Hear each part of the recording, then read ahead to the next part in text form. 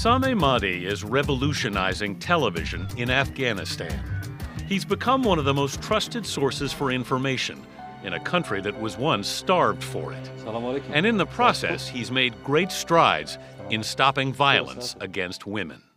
This is the first time in our history we are experiencing the free media in Afghanistan.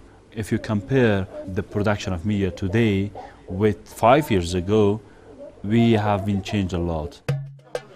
The Taliban banned television during its rule, but since its fall in late 2001, there's been a media boom. Now, 80% of the people who live in Kabul have access to TV.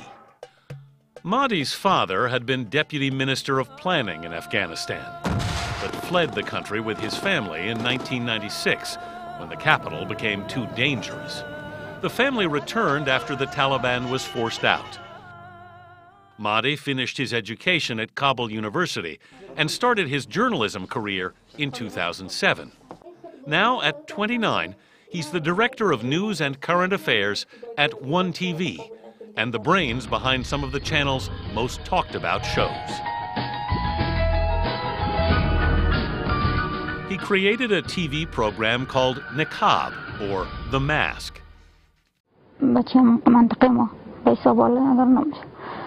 A blue and white mask shields the identities of women who come on the show to expose lives of abuse.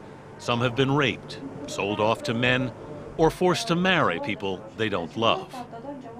If you put a woman who was victim of domestic violence on TV and you ask her to talk about herself and her history, you're going to put her in trouble. So you should find a way to give her safety. The blue in the mask symbolizes the burqa. From my point of view, it represents the torture, the problem and the violence against women in my country. But the white color, it represents the innocence of women. The Taliban stripped women of their rights, forcing them to wear burqas and denying them access to education. Human Rights Watch estimates 87% of women in Afghanistan have been physically, sexually, or psychologically abused.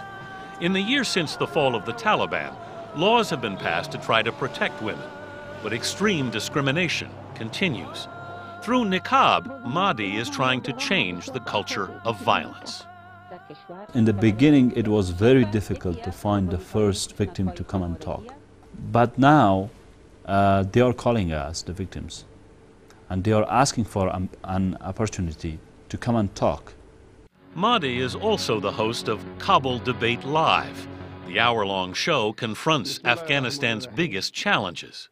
For the first time, Mahdi brings together groups involved in reshaping the country, including Afghan government officials, U.S. military leaders, even representatives of the Taliban. We are bringing officials here, very high-ranking officials here, to come and answer the questions which is asked by the public. For every episode, 150 people from across Afghanistan fill the Kabul studio to capacity. They demand answers from the panel about current issues including Afghan security and the Kabul bank crisis. Nearly $1 billion vanished from the country's largest bank. The two men in charge when that happened faced off on stage, and the episode led to justice. It was the first time domestic media talked about this issue very deeply and from very inside. When we broadcasted the show, after 2 weeks, I think, both were arrested by Afghan government. At the end of a Kabul Debate Live episode, the audience and people watching at home get to vote. At times, more than 17,000 people weigh in on the topic of the day.